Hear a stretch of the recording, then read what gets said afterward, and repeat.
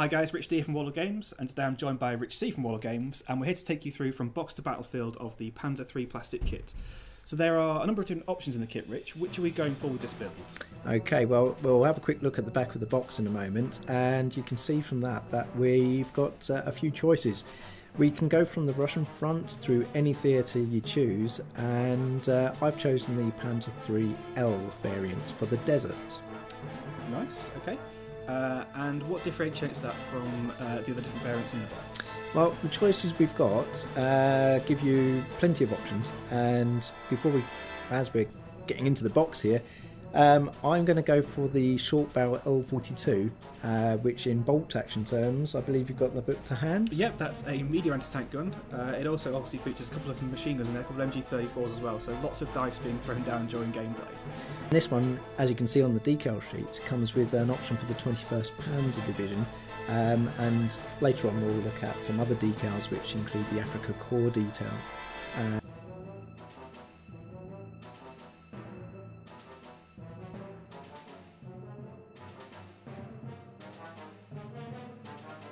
So the assembly instructions here, and this takes you through step by step, nicely sort of pictured out in 3D as well.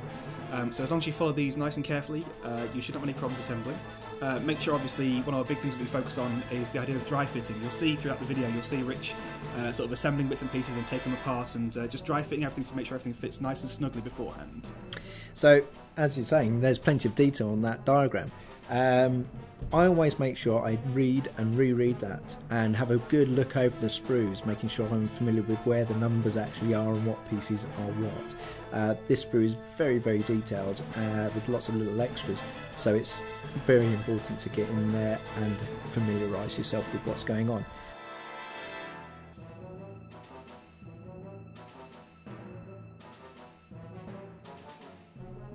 Okay, so going into assembly now, we're currently cutting out all of the sections for one of the track sections. Do you have any problems with this at all? It can be very fiddly. The best thing to do, as you can see here, is dry fit, making sure you've got familiar with where the bits are going to go, and really look for which bits come in contact with each other. Because when we've got that in our head, we can put the glue where it's actually needed and not just everywhere. And speaking of the glue, we're using Armor Painter plastic glue here. There's a little bit of playability with the glue. Once you put it on, it doesn't dry straight away, so you can say, if you do dry fit beforehand, but if you do make any kind of small mistakes, you can sort of tweak and sort of move the parts about a little bit once they are in place. That's absolutely right. What the plastic glue is doing is melting both surfaces and forming a very tight weld join. You've got plenty of time to perhaps fiddle. What you don't want to do is have the glue everywhere, because you will end up with stringy bits hanging around, and that could erase the detail.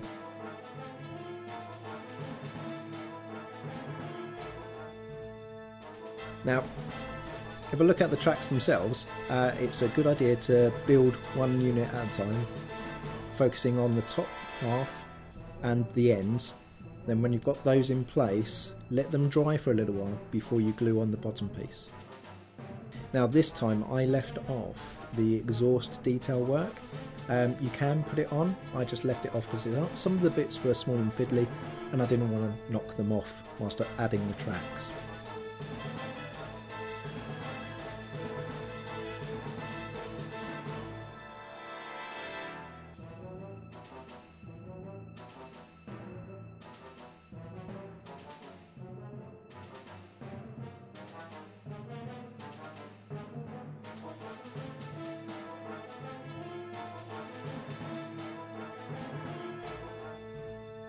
Onto the top half. The top half, because the variant we're choosing is the desert variant, the L, there's quite a few little bits that need to be worked on. So I just took my time working through one piece, making sure it was in the right place, getting the glue in the right place before moving on to the next. You might want to spend a bit more time on this. It's a good opportunity at this point to add some extra details. Also, if you've got a sharp knife to hand, making sure you're cutting away from yourself trim off any little bits of sprue that are hanging around after the clippers. We've chosen the Panzer III L variant because it's got the L42 barrel short version, which was the 5th Light Division's tank. Some 75 turned up in the Desert War. They were later to become the 21st Panzer Division under Rommel.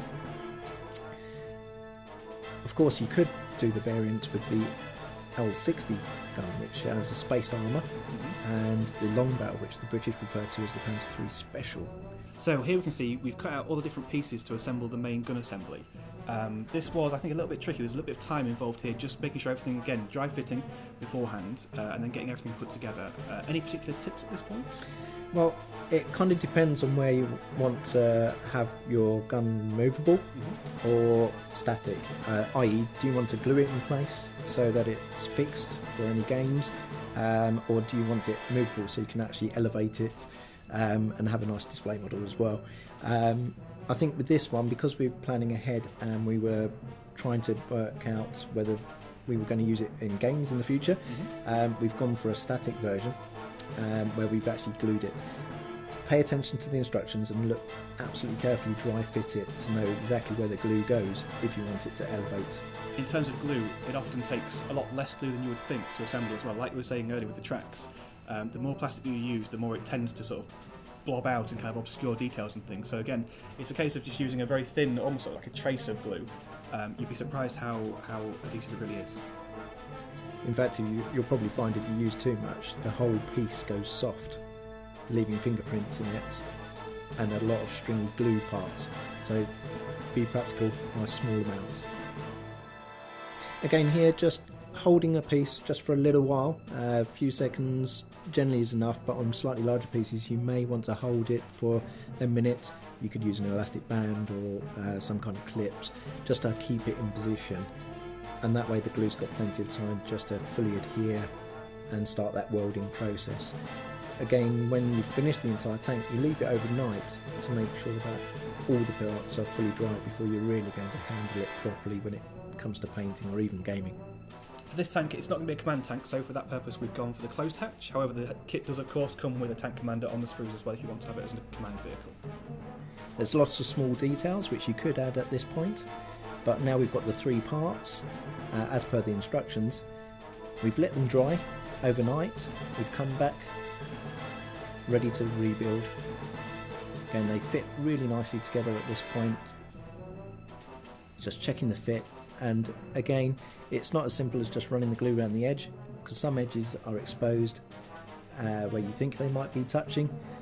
So have a good look around it, familiarise yourself with where to put the glue, and be sparing as it goes on. Total assembly time here was, I think, in the region of about 15 minutes, I think? Yeah, I think in total, because we did leave it overnight to dry, you could total up to about 15 minutes for this variant. You probably want to take a little bit more time over other variants that have maybe the shirts and armour. Of course, you're not going to use the shirts until you're on the later variant of the M, which would have seen much more service on the Russian front. Of course, the chassis got used for almost everything, as it was a very popular and cost-effective piece of kit. And in fact, you'll probably see that more on the Stug variant, which we'll look at another day. Okay, so now we're moving on to the painting section. So we are big fans here at Warlord Games of the Army Painter's coloured primers. Here we've got the bolt action British uniform brown, which we're using for the lower half of the tank. Why is it we're using that for the lower half, Rich? Well, when it comes to the painting, you can get tones very easily. By putting the tank on the page here upside down, I've used the dark brown as a base to give shadow. When it came to the main colour, which is the desert yellow, I've turned the track section up the right way and sprayed from above and sides so that you get the brown showing as a shadow inside the depths of the tracks and the light colour on the top surfaces. You don't need to worry about that with the turret because that's nearly all the desert yellow. Again, several very light, quick strokes is all you need. Now we're moving on to, we're putting the decals on now. We're putting them now on before the weathering to get a more natural look, so the weathering goes over the top of them. It's a very, it sounds quite obvious, but it can be sort of overseen by some. So any particular tips or tricks with decals here at all? Yeah, it's great to have the water nice sort of tepid tap water. Not cold, not hot, but just nice and tepid. And the decals then only need about 10 to 15 seconds dipped in the water to allow the decal to release from the backing sheet. I use a little dab of water on a brush just to slide them off the backing sheet onto the tank. Don't worry about where it goes, because you can, as you can see here, just fiddle about a little until it's in the place you need it. Once it's there though, just use the edge of a bit of tissue to very gently dab out any water. You're not trying to press it hard, you're just literally letting the decal stick to the surface by taking away the water. And for this tank, we've opted to use some of our additional decals that we sell in the store. So we've got, I think, 3 different sheets here. There was the Africa Corps specific decals. There were, I think, the red turret numbers, and I think it was the Balkenkreuz, the Balkenkreuz sheet, I believe. That's correct, yes. Now I've gone for these little extra details because it's got to fit in with an army that we're working on. And of course, the extra decal sheets allow you to do specific armies. Just been going over it with a bit of varnish in this situation, just to seal it down and make sure it stays where it is. When you're doing the varnish, it helps blend the decal into the rest of the tank. And I've done this once the decals have had a chance to dry off. And I'm also painting not just the decal area, but the plate of armour that the decal's on. That way you don't have any edges showing. When it comes to the placement of decals as well, there are no specific rules really. I mean, obviously the turret numbers go on the turrets, but I mean, we've looked in research for this video. We've looked at a bunch of different research material and source books, things like that, and there's a lot of variation. So don't worry too much about getting everything exactly spot on. There were variants all over the place, depending on where the unit was fighting. So we're moving on to weathering here, and I've got a couple of different ways of doing this. What I've used here is the dry brush from Army Painter to use a German uniform grey, and quite simply using the bit of dry brushing technique where I wipe a bit of paint onto the tissue paper to get rid of the excess. I then go over edges or places where paint would wear on the edges of the tank, and that gives me a nice little weathering effect. Another way you could do this is with a bit of sponge from the blister packs. Now if you just dab that into the grey, maybe a corner of it, you can then also dab this and you get a little bit more of a speckled effect than dry brushing will give you. This is great around engine wear, where dust might hit the engine units or the front of the tank, mud guards, that type of area. You could also use an Army Painter stipple brush. This brush is very tough, it's very solid bristles, and again, just by stabbing down the excess paint onto the tissue, you can then dab against the actual model and get a very speckled effect. So a combination of all 3, or just pick one that you like to get the result that you're after. Yeah, don't forget to do your turrets at the same time. Sometimes it can be helpful once you've done some of this work on both parts, put the 2 together and then have a look around the model to see if there's anything that's glaringly obvious that you've missed. Obviously you might do nice bits of wear and tear leading up to the edge of the turret, and then the turret's nice and clean, it might not look correct. And the key here really is to take a lot of paint off of the brush. You really don't want much paint on your brush at all at this point. And again, you'll see here that we go over pretty much the majority of the bodywork altogether, to be honest.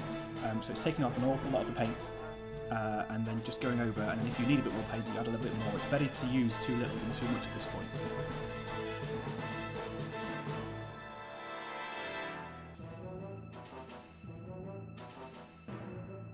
Okay, what I'm going to do now is use the original large brush and go around any areas like wheel trims that required that darker tone. Somewhere that would have had rubber on the wheel thing, they would have bleached to grey rather than black. So by using that around those areas, and then I can move on to like the detail on the wheels, on the top surface or any equipment. By using plate mail metal, I can go around any tracks. Now it's going to look very shiny, it's going to look a bit odd at this point, but we've got another little technique which is fantastic from Army Painter that speeds the whole process up. Now bearing in mind at this point, it's only taken me maybe 10 minutes tops to get to the dip stage. Remember, this is going to get on the gaming table really quick. Yeah, the focus here really is to get it onto the battlefield as soon as we can. Now, a great technique when you're doing something for an army is to grab your whole platoon to do all 3 tanks or 5 tanks as one batch. Exactly, and that's exactly what the army painting system is sort of designed for. The colour primers save so much time, and again you'll see later the dipping technique again saves so much time, and it's so effective and such a great tool for tabletop painters. Okay, this is the magic.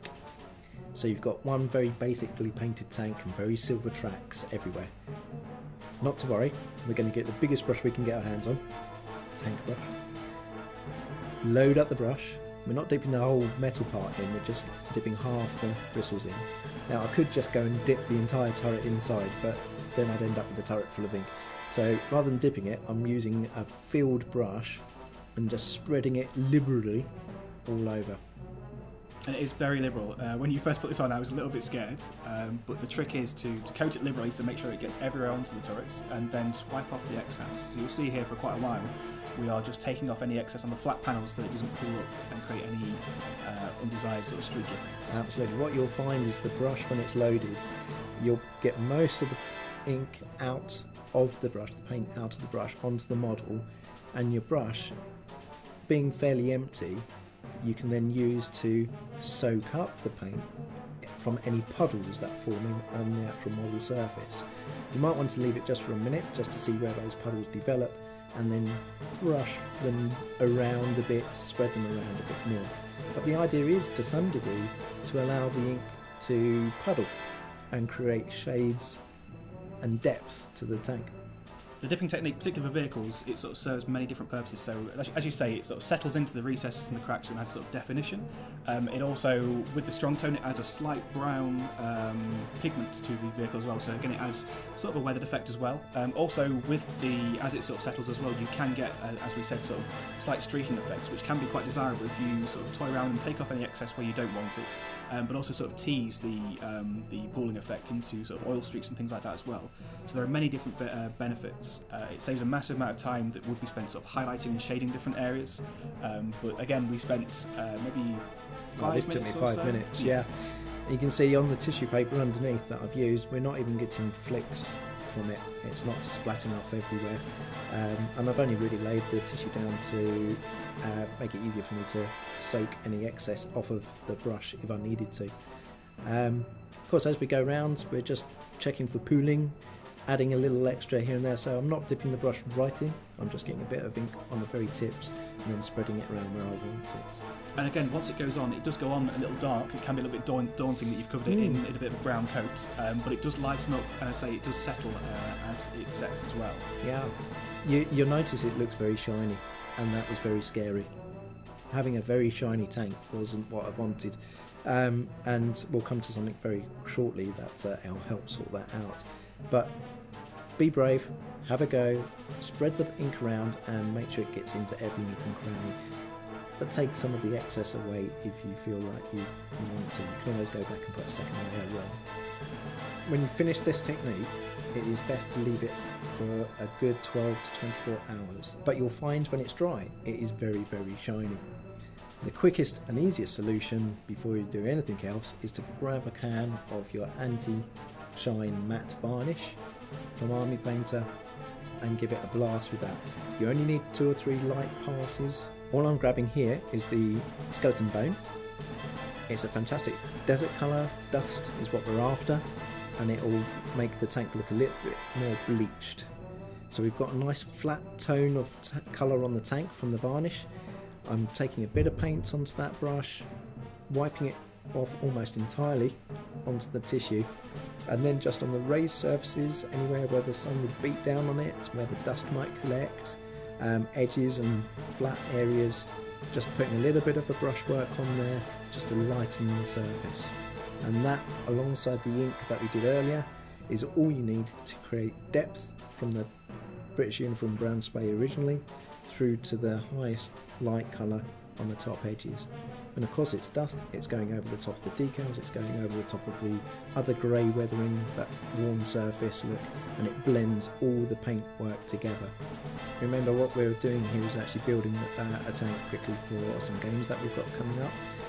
I didn't want to spend much time, and when I've got 10 to paint, I don't want to be spending all year painting each of them. So you can go to an extreme degree of painting. These, we've gone for a quick, nice and easy starter point where anybody can just pick up those brushes, get onto this gaming table, and in total this probably took me about 30 minutes. Okay, so you've seen it from start to finish. In total we only taken maybe half an hour to build this tank.